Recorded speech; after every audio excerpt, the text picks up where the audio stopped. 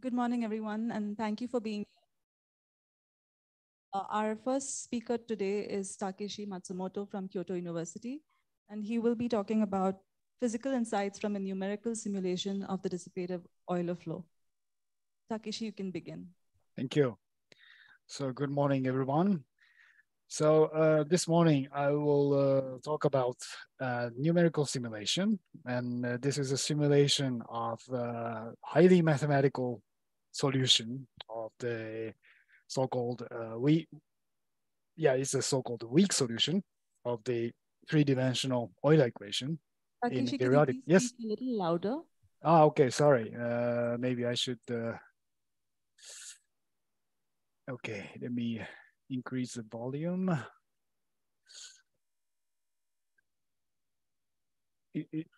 How is it now? Is it better or still? Thank you.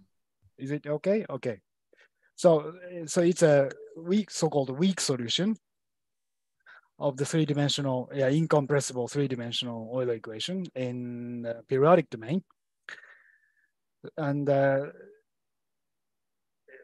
I begin with the classical scaling theory of turbulent flow, the viscous turbulent flow. So as you know, the Kolmogorov scaling, the celebrated scaling theory for the turbulent flow goes like this. So the energy spectrum as a function of wave number k, and let's assume now the flow is statistically steady state. So the energy spectrum doesn't depend on time in the average sense.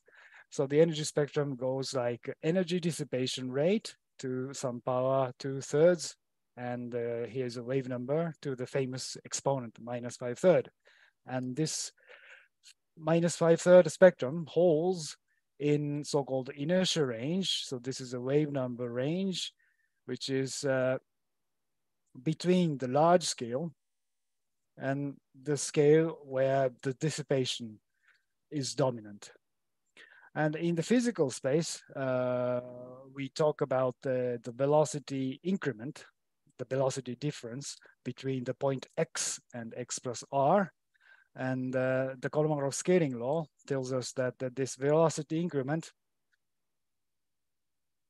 goes like energy dissipation rate to 1/3. And now the spatial difference r appears here and with the power 1/3. So this is a Kolmogorov scaling, and this scaling holds between the so-called Kolmogorov dissipation length scale, eta, and capital L is some characteristic length scale for the large scale. Typically, it's a scale where we add the forcing. So this energy dissipation rate epsilon can be written with kinematic viscosity times in the wave number space, the second order derivative, the Laplacian can be written the modulus of k squared, and this u hat is the velocity, the Fourier mode of the velocity, and squared. So this is a nice expression for the energy dissipation rate in the Fourier space. In the physical space, we use this form, squared, integral over whole space, and this capital V is the volume of the fluid, and this nu is the kinematic viscosity. And the fundamental assumption of this argument, the Kolmogorov scaling, is that this one. Sometimes it's called a dissipative anomaly. So as the kinematic viscosity tends to 0, the energy dissipation rate becomes some constant, which is independent of the kinematic viscosity. So this is maybe the most important assumption in the Kolmogorov scaling argument. But now we know the turbulent flow is not as simple as the Kolmogorov scaling theory tells us. So in fact, the velocity increment has some general exponent h. Here I write h, and h is not just 1/3, but h can be other values like 0.1 or 0.2, and so on. So this idea was proposed in 1985 by Parisi and Frisch, and which was discussed yesterday. So this is so-called multifactor model. So this is yeah, some warm up of my talk, of this present talk. So in the previous slide, I gave a definition of the energy dissipation in terms of the kinematic viscosity and integral of this velocity derivative. But this is just one definition, and let's assume now the turbulent flow is in a statistically steady state. Yeah, let's assume there's a forcing, and the energy input by the forcing is the same on average as the dissipation. So in that case, the dissipation taken out from the energy dissipation rate taken out from the flow by the viscosity is equal to the energy input rate. So the input is coming from the large scale forcing. But in the inertia range, there's an energy flux, and this energy flux is equal to the energy dissipation rate in the dissipation range. And at the same time, this energy flux is the same as the energy input rate from the forcing, large scale forcing on average sense. So this energy flux, here I write it as pi sub r. R denotes some scale, and but in the energy cascade of a turbulent flow, usually this relation holds. So the energy flux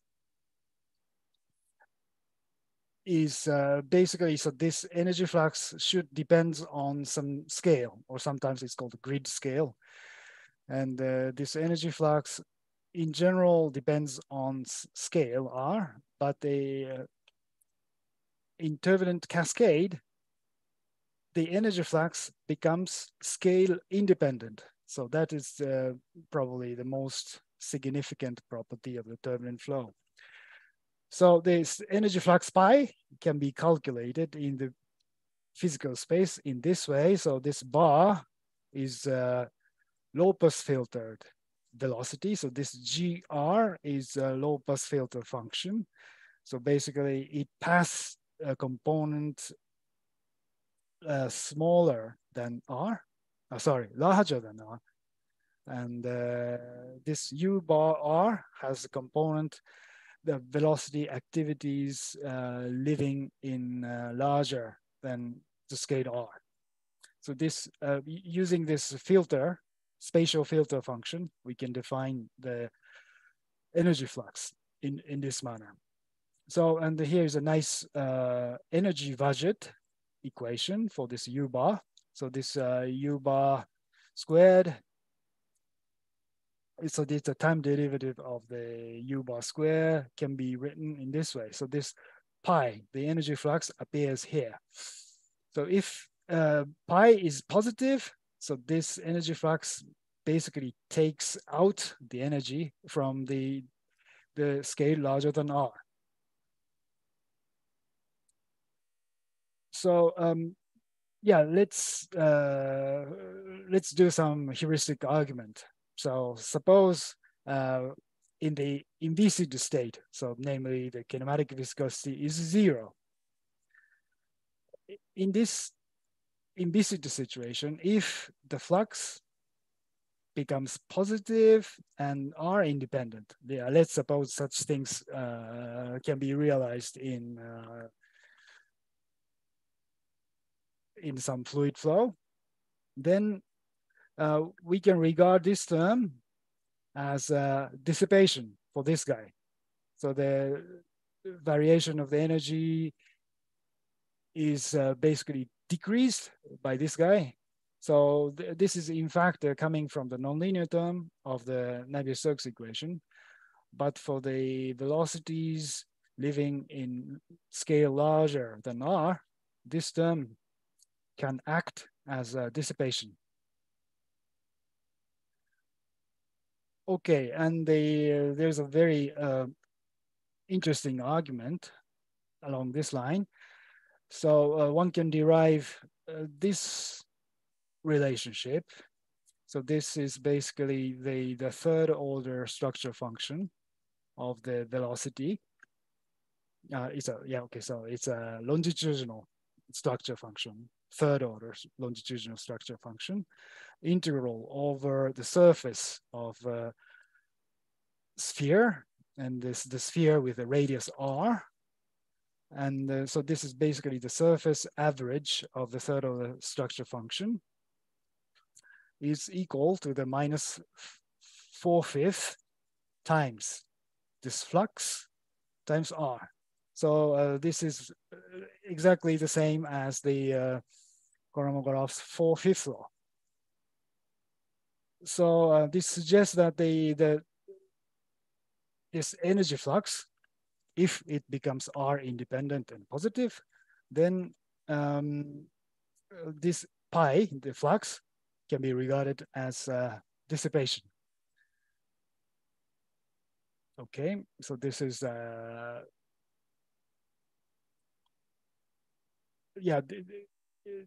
then I'd like to talk about the so-called Onsager conjecture. So Onsager, there's a very famous paper by Onsager published in 1949, and he argued that in principle turbulent dissipation, as described in his paper, could take place just as readily without the final assistance by viscosity. This is a very cryptic message, but that has been decoded by Gregory Einck and other people. And now we understood his conjecture very well. And that can be described in two parts. So the part one, the energy of the Euler equations can be dissipated when, this is velocity increments. So if the velocity increments behaves like r to the exponent h, and if h is between 0 and 1/3 and 1/3 included, and if this condition holds, then there are some Euler solutions of Euler equations which dissipates the energy. So this is a conjecture. And the other part, but the part two is if the exponent is larger than 1/3, the energy, all the solutions of the Euler equations, the energy cannot be dissipated. So this is what Onsager conjectured in 1949. So the second part, let's say the supercritical, because H is larger than 1/3, the supercritical part was proven in 1994 by Einck, Konstantin E, and TT. And the part one was much harder than part two. And it was proven recently by Dulelis, Kehedi, and Danelli, and IISc, and Buckmaster, and so on. So these are mathematical proof. And just I focus on the paper by Buckmaster and others, and they have proved the Onsager conjecture, the subcritical part of the Onsager conjecture, by constructing solutions, weak solutions, so-called weak solutions to the incompressible Euler equations. So mathematicians solved the equations. That was quite impressive. So their solutions satisfies the periodic boundary condition in 3D, and their solutions is dynamic. It's not a stationary solution. And also their mathematically constructed solution has nice scaling. So their solution satisfies this equation. So this looks quite interesting, and we like to, for example, take their solutions, and I like to visualize it with a standard method of fluid mechanics or computational fluid mechanics, Or yeah, if we can implement some numerical simulations of the mathematical constructions proposed by Buckmaster et al. So that's our purpose. And in the remaining time, I will talk about how to numerically simulate the mathematical constructions given in this paper. And we like to interpret what they are doing in the mathematical construction in terms of physics language or in terms of fluid dynamical language. And yeah, we like to have some nice insight from those constructed solutions or the constructions method itself. So that's our goal. And the work is still ongoing, so I cannot give the concise summary of the insights yet. But anyway, let us begin. So this is the one example. It's a vorticity field, isosurface of the vorticity field, the magnitude of the vorticity field of the constructed solution. So I will talk about how to construct those solutions. Okay, so yeah, as you can see, it has a lot of tube-like vortices, but you can at the same time notice there are some regularities. It's not quite random, but it's they are distorted and okay. So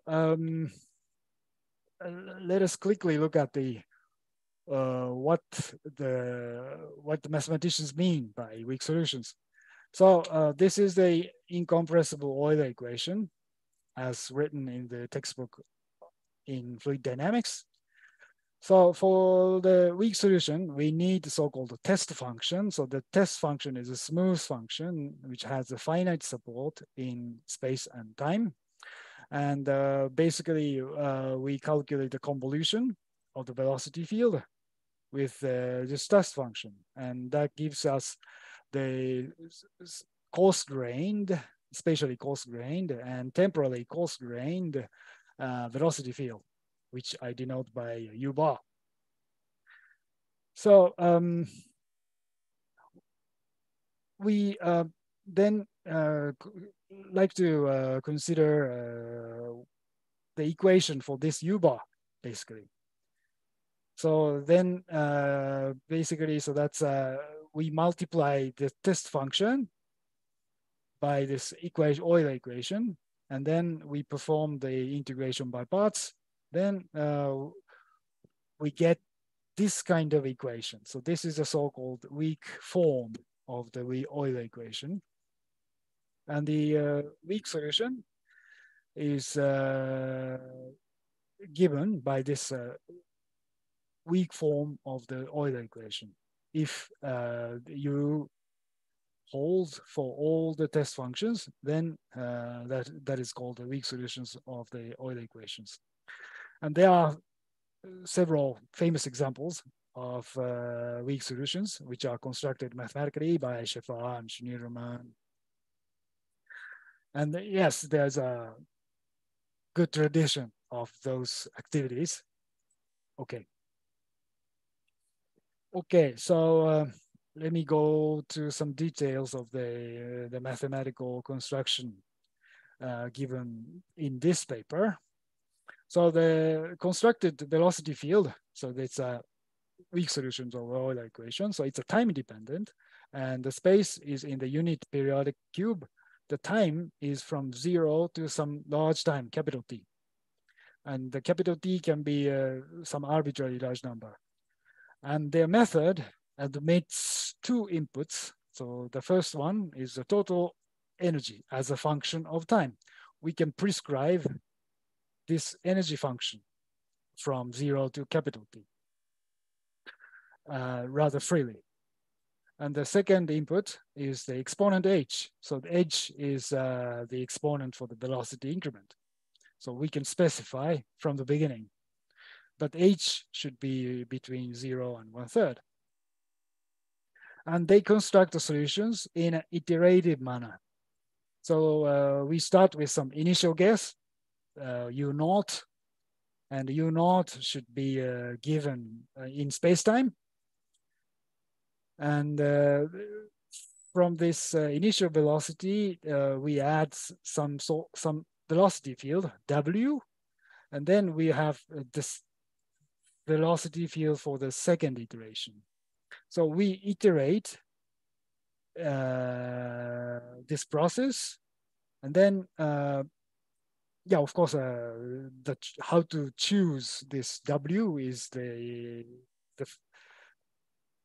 most complicated and very interesting part of the mathematical construction. And if we continue this iteration, then as the iteration number, sorry, this is not n, this is q. As you iterate this process to infinity, then the uq tends to some velocity field, and this gives you the weak solution of the Euler equation. So that's the way how they constructed the weak solution. And this uq, the velocity fields of the qth iterated velocity field, has some characteristic wave number. So this is basically, one can regard this as the largest wave number for this uq. And this largest wave number of uq varies like this one. So q is the number of iteration, and a and b is some constant, but it's grows faster than exponential. So it is a bit more, it is not bit, sorry. It is rather demanding condition for the numerical simulation. Okay, so their way of constructing solutions is iterative construction. And this uq, in fact, satisfies the following equation. So this is not the weak form. This is the strong form. What we call the strong form, and the uq satisfies Euler equation plus some additional term. And this rq is an additional 3x3 tensor, which was called Reynolds stress by the authors. And this Reynolds stress tensor tends to 0 as the number of iterations goes to infinity. Sorry, this is not 0, this is infinity. Okay, so just to illustrate the process. So we start with the initial guess, U0. So it's given in some periodic box, and we must specify this initial guess also for all the time domain from 0 to capital T. So we start with initial guess, and then we iterate the process. So we have U1. So U1 should have some energy E1, and we continue this process. Then we reach the prescribed E of T. So this is one way of looking at the process. So if our prescribed energy has a decreasing part, then that corresponds to the energy dissipation. Okay, so the uq, the velocity field in the qth iterated, the qth iterate solution, and there's a pressure that can be determined by the solenoidal condition. So this uq is not the strong solutions of Euler equation. So if we put this uq into the Euler equation, then there is some error. So I wrote the error by EQ, E sub q, and E sub q can also be written in a divergence of some 3x3 tensor. So this is a Reynolds stress. So yeah, there should be some non-zero error. And yeah, let's consider the second iteration, q plus 1. So this q plus 1 p Q plus 1 can be constructed by adding W and capital Q. And then this UQ satisfies the same kind of equation. And this error at the Q plus 1 iteration can be written with this WQ and capital Q in this way. So what we want to do is to have this error getting smaller and smaller as we increase the iteration Q.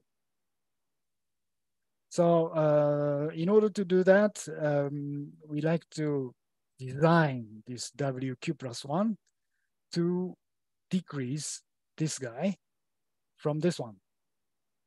So yeah, so that's a mathematical strategy Backmaster and other and collaborators considered in the paper. Okay, so yeah, what we want to do is this: the error at Q plus 1 iteration should be smaller than the error at the iteration number Q.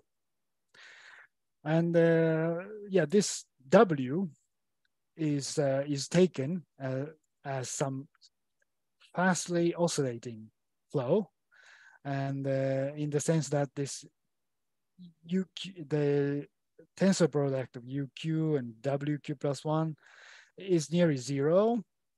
And also this W is composed of stationary solutions to the Euler equation. So that means WQ plus 1 satisfies this equation. Okay. So, but at the same time, yeah, we talked about how to decrease the error, but there's other constraint that is namely coming from the energy function. So we prescribed the energy as a function of time from the beginning, in the beginning. So we like to, we like to, so there's an energy for the UQ plus 1.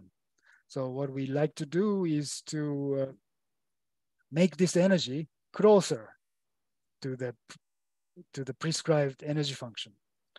So then that can be done by, in fact, choosing this W in a rather clever way. And okay, so I just don't go into the details. So I talked about the two requirements in the construction. So we like to configure this WQ plus 1 to satisfy the two requirements. The first one is the cancel the error, and that can be achieved by considering this kind of equation. This is a explicit expression for the error, and if this part becomes nearly 0, then we can achieve the decreasing in the error. And the second requirement is the energy. So we like to make the energy of UQ getting closer to the prescribed energy. So now we have two constraints, or two roughly equations for the W, the velocity field W. And how to construct the W in a more specific way. So the mathematicians Backmaster and et al. Noticed that if some special flow, capital W, satisfying this kind of relation, so it's a tensor product of some vector field, incompressible vector field, satisfies this one. So this S is a symmetric 3×3 tensor. And yeah, basically this is the integral form of this equation. And if we have this nice capital W velocity field, then we can make this small w by using this capital W. Then, so this small w can be expressed with this capital W, satisfying this equation in this manner. So this S is now a rather complicated form. So it's a constraint from the energy times identity tensor and the error, the Reynolds stress. Yeah, this is basically the error at the qth iteration. Okay. Then the remaining task is how to calculate the error. Yeah, if we can calculate the error, then we can calculate the W field. And then I will talk about what's the capital W should look like. Okay, so in order to calculate the Reynolds stress or the error, so the idea is proposed by IISc in 2018. He proposed to use the following rather complicated, but I think quite clever way of calculating the error. So suppose we are in the nth iteration, so we have velocity field u sub n, and let's take some 2 instances.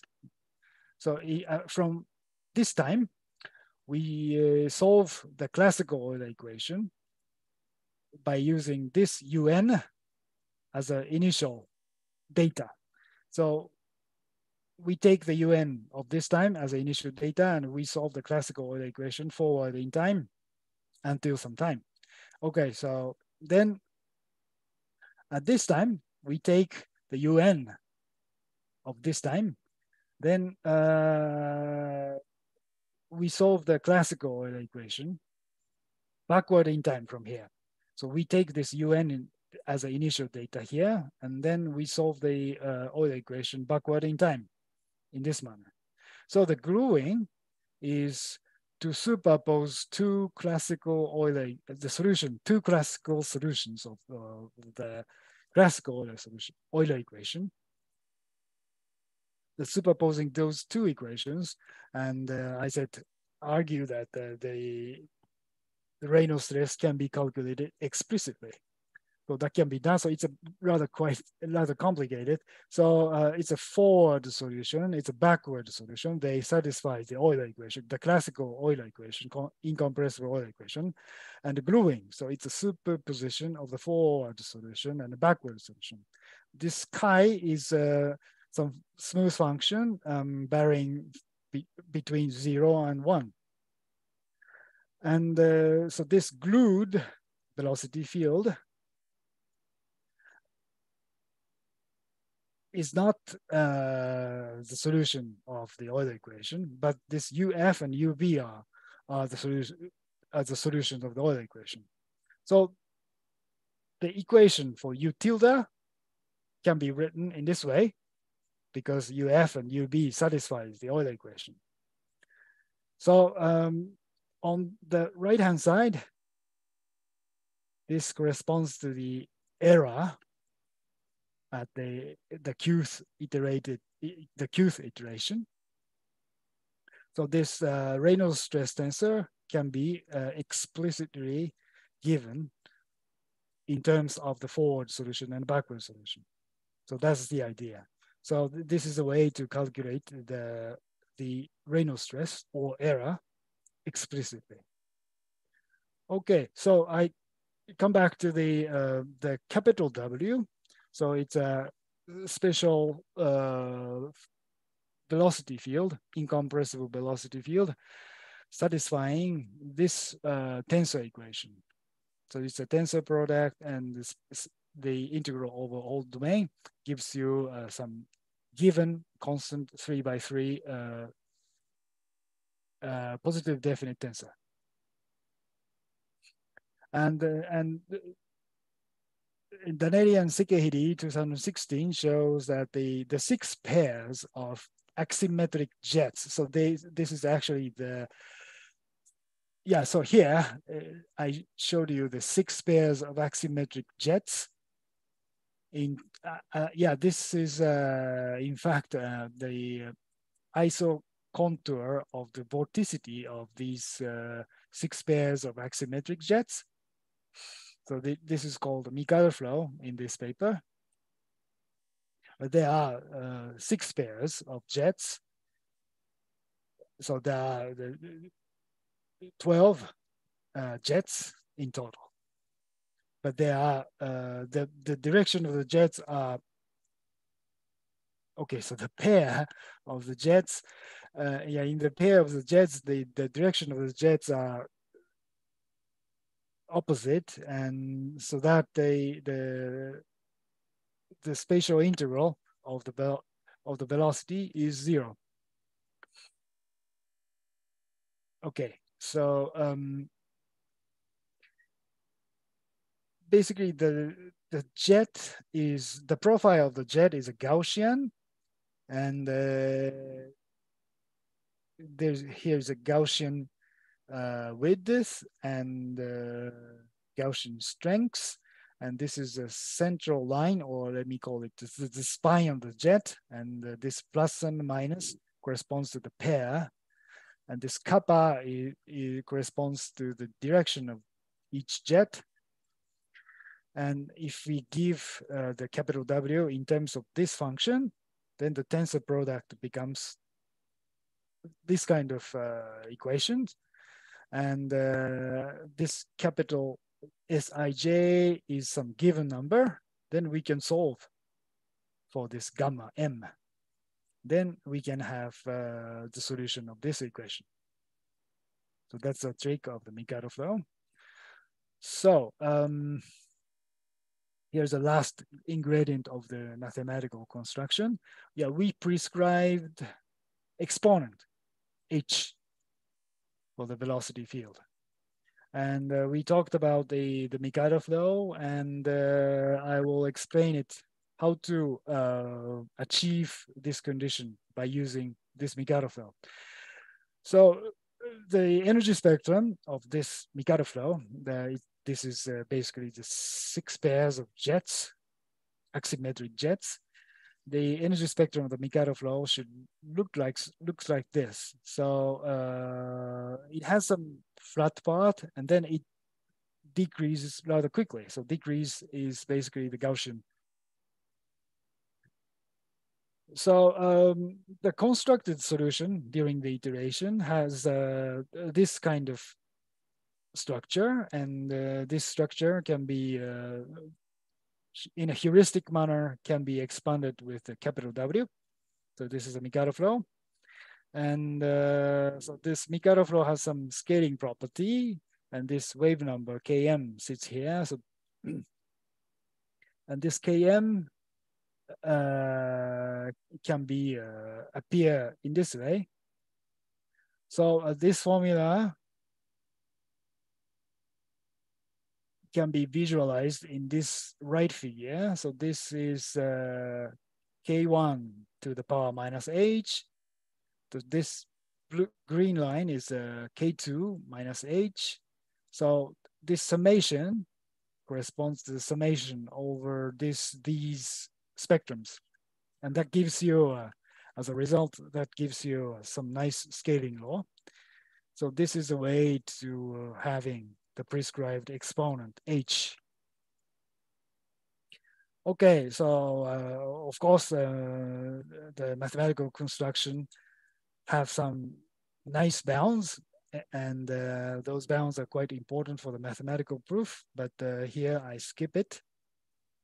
And yeah, this is also some formal protocol of the iteration, but here I skip it. Okay, so the precise form of the Reynolds stress can be given in this way, and the W velocity fields can be, the precise form of the W is rather complicated. It's not just W, but it involves the Lagrangian, so-called inverse level map. So it is A is the Lagrangian coordinate. Okay, so anyway, now I quickly show you the simulation results, and then I end my talk. Okay, so here I showed you the example of my simulation. So let me mention the first, the difficulty of the numerical implementation of the mathematical proof. So as I told you, the qth step velocity field has a characteristic wave number, and that wave number k sub q grows super exponentially. And here I have set the parameter a, b as 3 and 1.15, and alpha is some other parameters which I didn't mention in the talk. And I prescribe the energy as a function of time in the linear. And this a is quite small, but it's a decreasing function. And my prescribed exponent here is 0.30. So the initial guess or initial velocity field is just 0. Then I put this U0 to the mathematical construction or just a numerical version of the iteration. Then we have U1. So the energy of U1 looks like this one. So it has some oscillations, time dependence, and then flat, and some time dependence and flat. And then from U1, we can go to U2 by using the Mikado flow and so on. Then from U2, and we can calculate the U3. So it's a blow up of this one. So this purple line is a prescribed energy. So we can approach prescribed energy rather slowly. Okay, so this is the vorticity field for the U1. So this is a Mikado flow, but for the, in ideal situation, the thickness of those jets are as thin as possible. But for the numerical simulation, it's quite troublesome. We should set some finite thickness. So in that sense, this Mikado flow, the numerical Mikado flow, is rather thick, and that may have some bad effect. Okay, anyway, we must deal with it. And the U1, the constructed the first iteration, the construct in the first iteration looks like this one.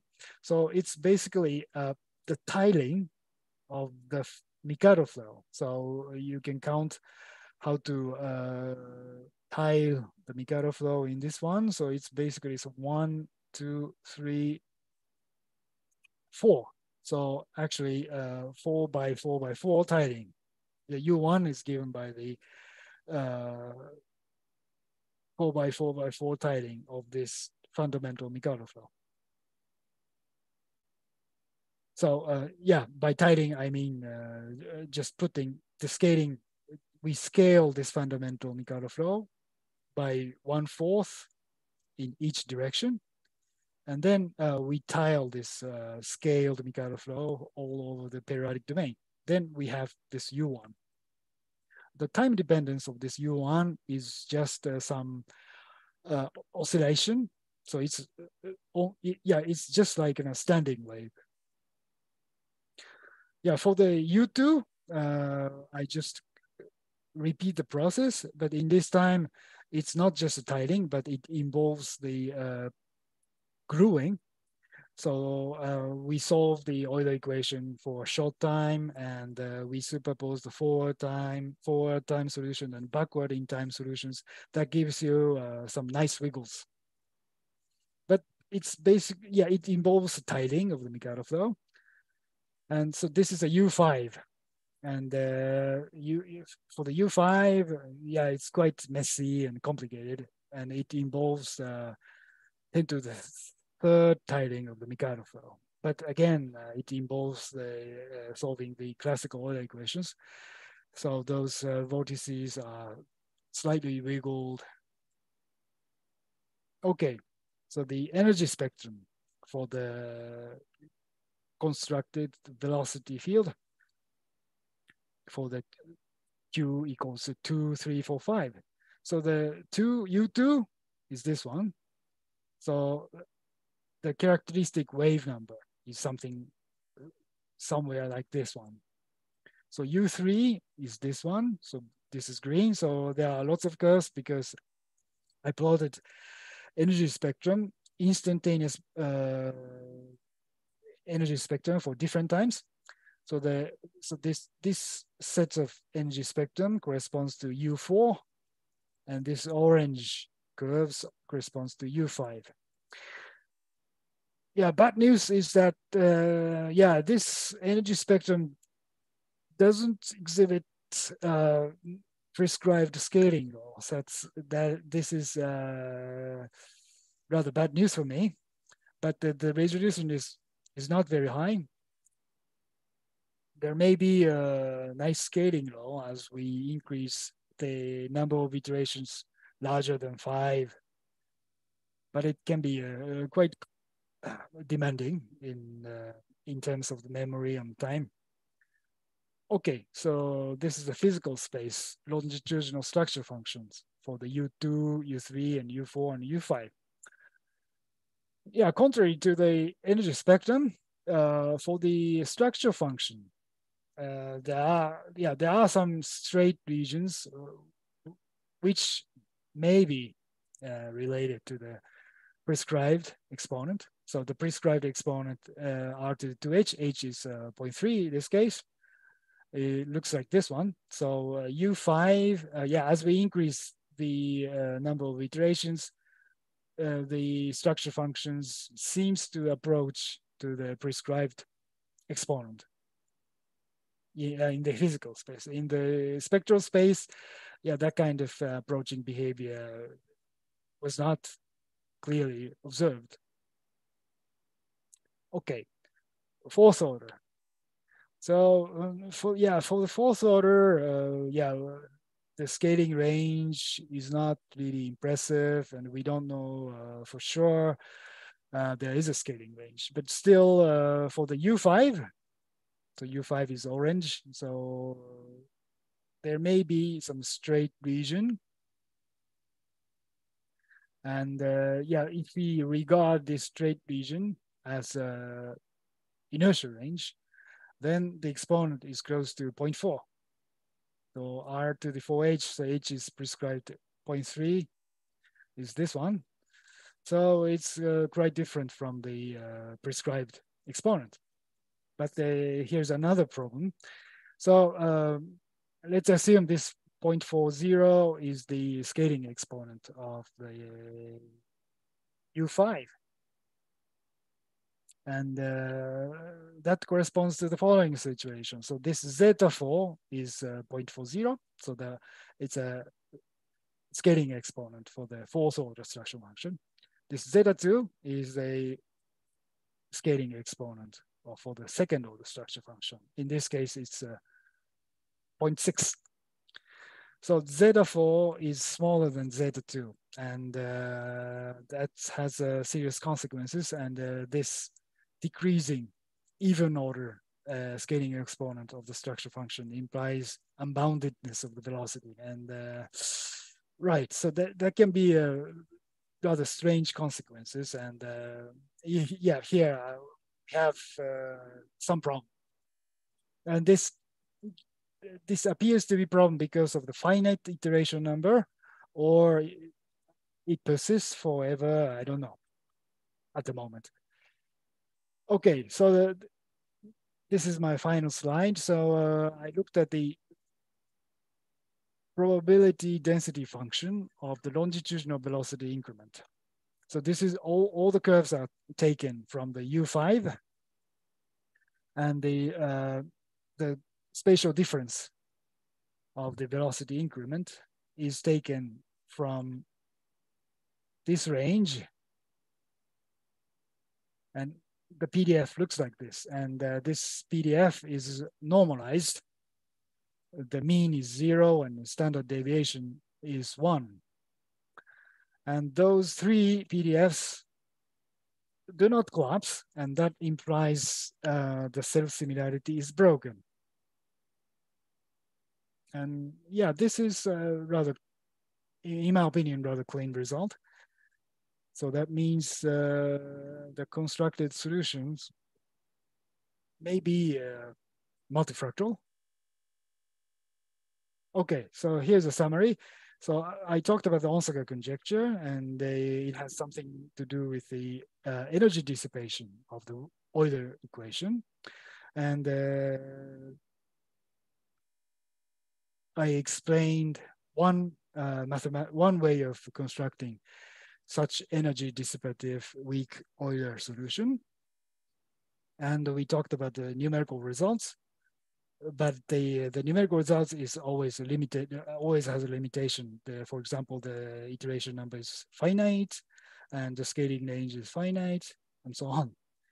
Okay, so this is the end of my talk, and I stop here, and thank you for your attention, and I thank the organizers giving me the chance to talk about this, our ongoing work. Thank you so much.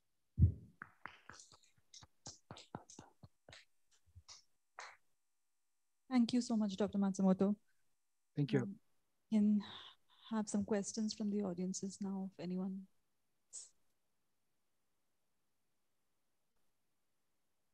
Thank you, Takeshi. Yes. This procedure that you have of generating the solution. Yes. Does this lead to a unique solution, or is that clear or not? Okay. Right. So yeah, yeah. The numerical, yeah, my numerical code generate one solution, and this is just one solution, and it is known that the weak solutions of Euler equations is not unique. So to see that non-uniqueness, that is, given a specified E of t, yep, given a specified exponent h, yes, there could be another way of generating a weak solution, but which doesn't follow this procedure, which would yield the same E of t and the same h. For the yeah, I think that's possible. Yeah, I think yeah, that's possible. Yeah, it's and yeah, I guess so. Yeah, there are other way or slightly variant, slightly different way of constructing a specific flow field. And even though the k's increase very rapidly as a to the b to the q, exactly, 512 cubed is enough to fit them in. Okay, so yeah, okay, so with 500, probably U5, yeah, it can be quite dangerous, but the U4 up to 4, yes. It is okay. I see. Well, it's a real tour de force. Okay, thank you. I have nothing else to say.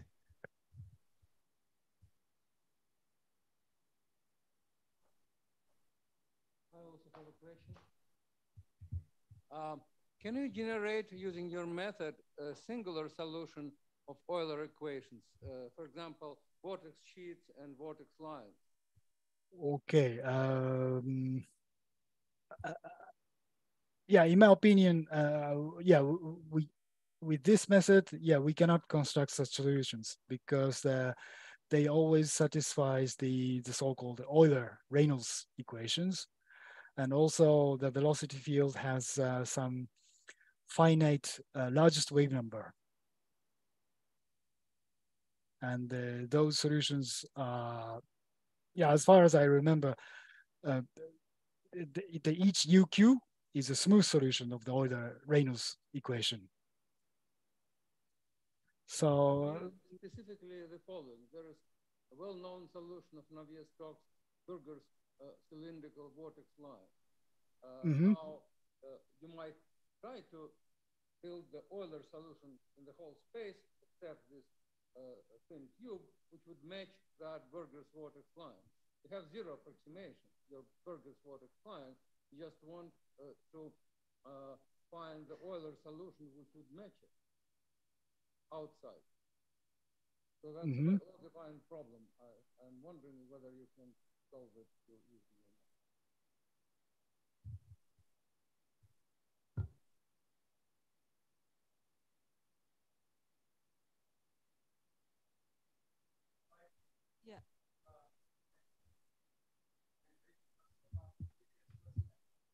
Yeah.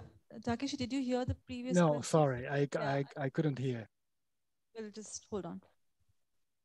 Let me repeat my question. Do you hear it now? Yes.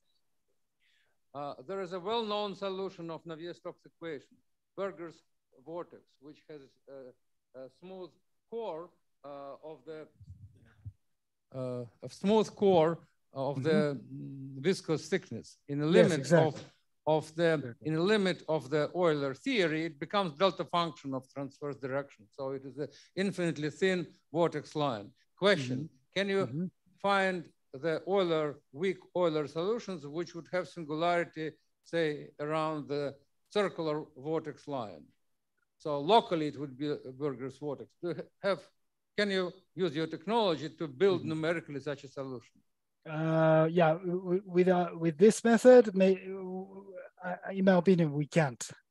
Yeah, it doesn't lead to isolated one vortex. It's more like a web of vortex lines, wiggled vortex lines. So it involves highly oscillatory velocity field. Okay, thank you. Yeah. Yeah, my question is, whenever you talk about singularity, whether it's an Euler flow or viscous flow or whatever be the flow, then it's an unsteady phenomena. And singularity is an unsteady, unpredictable phenomena. And it depends on, see, how you can develop any solution. You can develop any solution. But how do you know, what solution is correct or not? Because there is, see, it will be oscillating right at the, it will be an oscillatory or unsteady solution. And it is not easy to predict that. It depends on what initial conditions you assume and how you develop the solution time-wise, in a time space. Right. So, spatially and temporally, how you develop the solution. So you can generate any solution in any type of flow, with viscosity or without viscosity, and without with or without any other strain fields.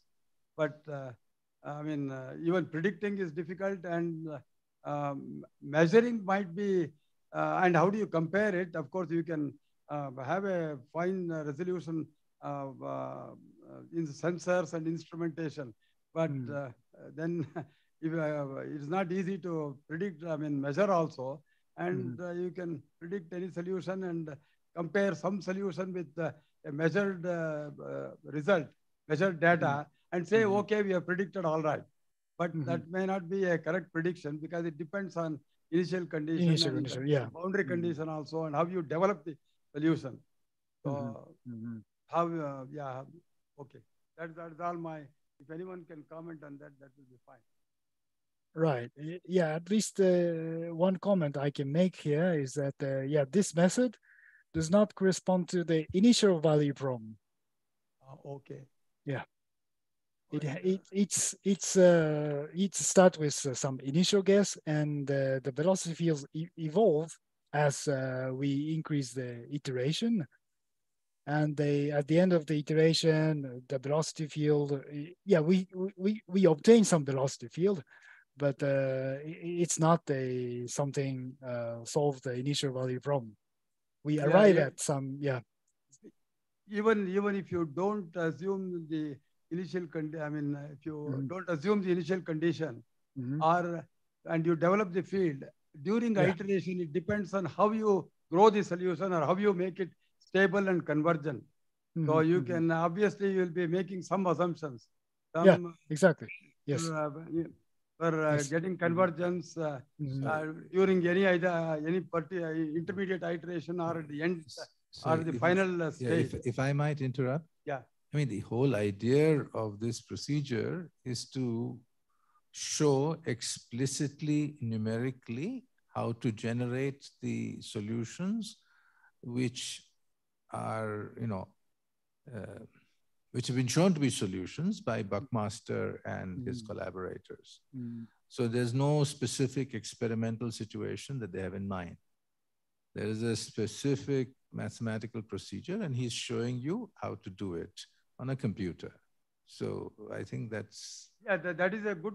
that's it. I mean, I think there's nothing yeah, I think more... I followed what you mean. Let me ask. Oh, I have one question. So thanks for nice talk, Takeshi. Thank you. My question is, for weak solution, the dissipation rate is finite or not finite? I mean, how do you compute it numerically? You get a non-zero value for epsilon? Right. Okay. So the yeah, in this case, the energy dissipation can be obtained by time derivative of the E of t. So it doesn't have. Yeah, of course, we can calculate the energy flux. But at the formal level, the energy dissipation can be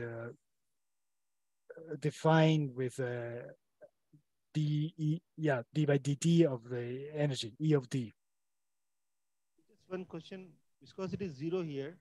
But where is right. the energy going? Is it going to kind of nu tending to 0? Could you highlight that aspect? Yeah. Yeah. Okay. So yeah, I think it's a good question. And if I use the argument argument proposed by the answerer, that means the flux is always positive, and this flux takes out the energy to ever infinitesimally small length scale. So that means to say, if it takes it down to infinitesimally small length exactly, scale, exactly. Does it dissipate at all, or will it still be in the form of kinetic energy, in the form of small vortices? The vortices. Right. Yes. Mechanical energy will not dissipate into heat, but it will be in the form of mechanical energy itself. Right. Yeah, but it's yeah, it's an extreme. Yeah, the extreme way of saying that, and we assume these hydrodynamic description persists for the infinitesimally small scale. Yeah, that's some mathematical idealization. Okay, I think it has been a great discussion. So let's thank the speaker once again and hopefully continue offline. Thank you.